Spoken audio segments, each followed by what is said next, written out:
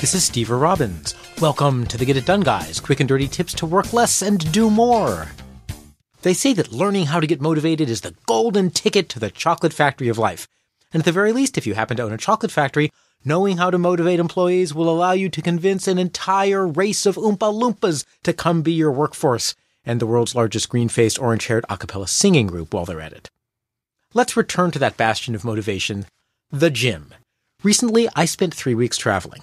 The hotel gym was small, and there was no one else there to admire my manly man body as I picked up and put down heavy objects. This made picking up and putting down seem so much more pointless than it had been before. I mean, I'm not saying that being admired is how I motivate myself to go to the gym. I'm just saying that without the admiration, well, picking up and putting down heavy objects just isn't as engaging as it might otherwise be. So I didn't work out for the entire 3 weeks of my trip. And when I returned home, I informed trainer Steve, my current trainer, that I hadn't worked out while traveling.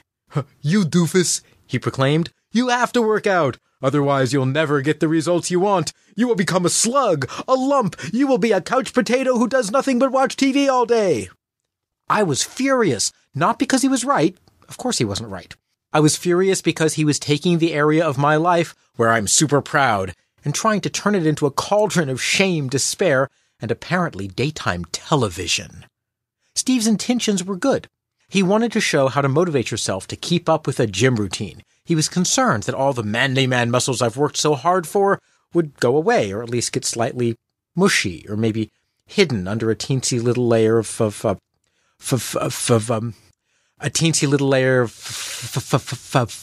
fat. Nonsense. You see, he was using the wrong motivational words. By telling me all of the bad things that would happen, he was pounding me with a stick, hoping that I would change my behavior to avoid the stick. This is called away from motivation. It comes from wanting something bad to stop. In the workplace, you see away from motivation all the time when people want to eliminate defects in a product. They want to reduce the number of defects, or reduce customer complaints, or keep a competitor from gaining market share. Away from motivation triggers the fight or flight response, so it's really good for kicking people into action. Most advertising works on away from motivation. Your nose will fall off and people will laugh at you unless you buy our product, so buy it now because otherwise you're a loser. This works because away from motivation really does get people to act. If the action in front of them is to buy your product or service, well then, that's what they'll do. My gym motivation, however, is not based on fear of bad things. Now, it was at the very start, with the discovery that I didn't fit into my suit pants anymore. I thought, OMG, I'm turning into a couch avocado. Same shape, different plant. That away from motivation kicked me into action.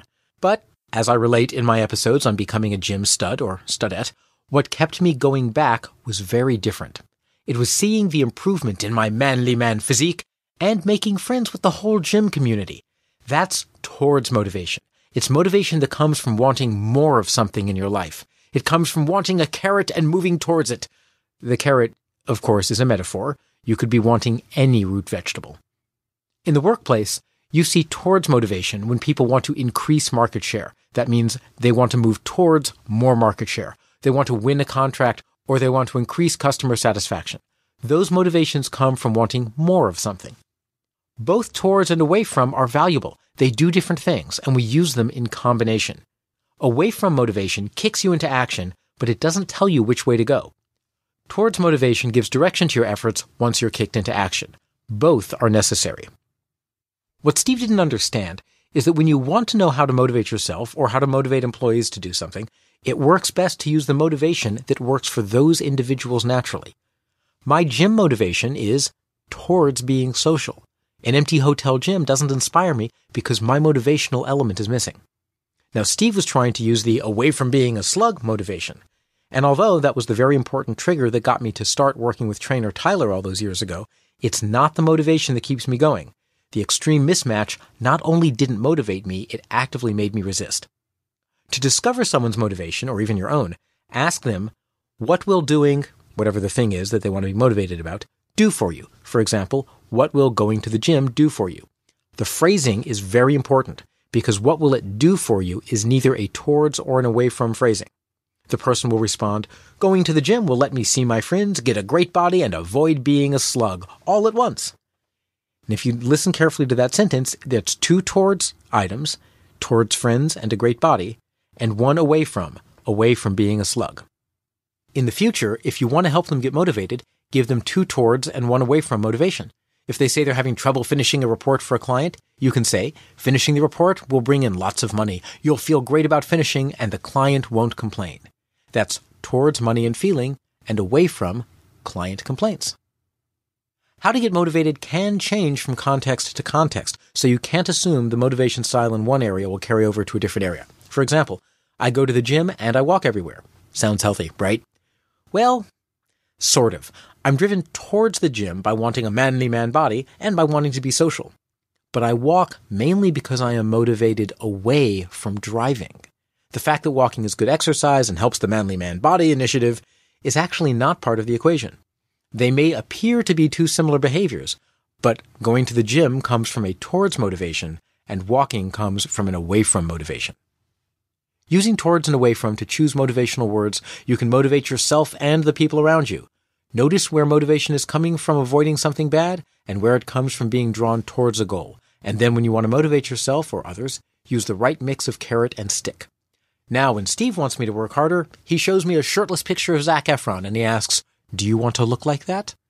My towards motivation kicks in big time, and yours can too. Whether you're managing yourself or learning how to motivate the Oompa Loompas in your chocolate factory, forgetting the towards away from distinction will doom you forever, while remembering towards and away from will help you take over the chocolate industry with panache. See what I did there? I'm Steve Robbins. You can find this episode's transcript at getitdone.quickanddirtytips.com with links to the episodes on gym motivation. I help CEOs and executives make their companies bigger, better, stronger, faster, and more profitable. If you want to know more, visit steverobbins.com. That's SteverRobbins.com. Work less, do more, and have a great life.